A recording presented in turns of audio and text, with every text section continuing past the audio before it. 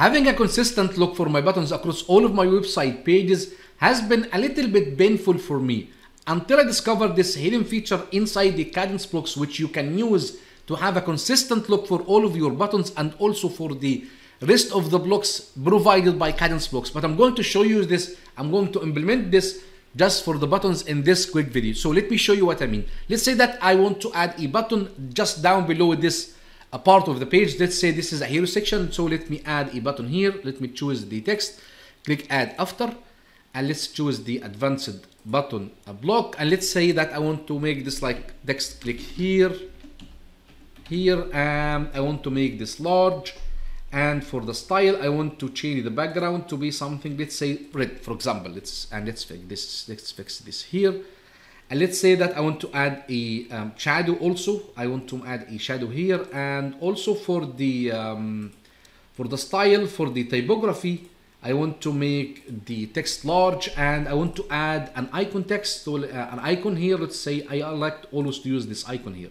So let's say this is my button. I like to use this button across all of my website pages. So the very easy way, or actually I used to do this, I just copy the button, add it to whatever section I want, until I discovered this hidden feature inside Kadence Blocks. So this is a button that I like to use across all of my website pages. I just go to the advanced tab, and for the block defaults, I would choose save as default.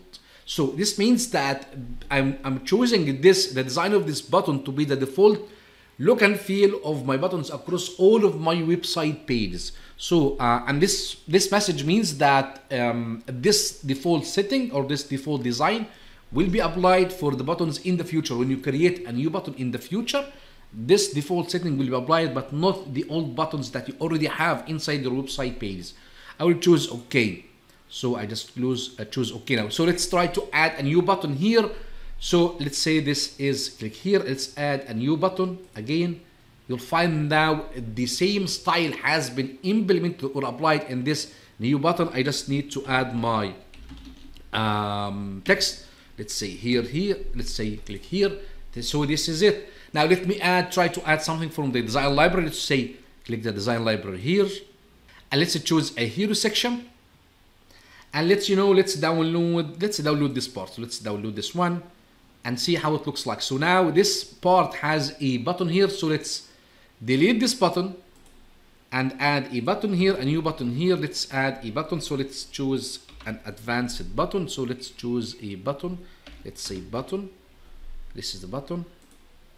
And now again, I have the same style of my button. Of course, you can implement the default block settings if you are using even info boxes, headlines, accordions, and anything provided by any block provided by the Kadence Blocks.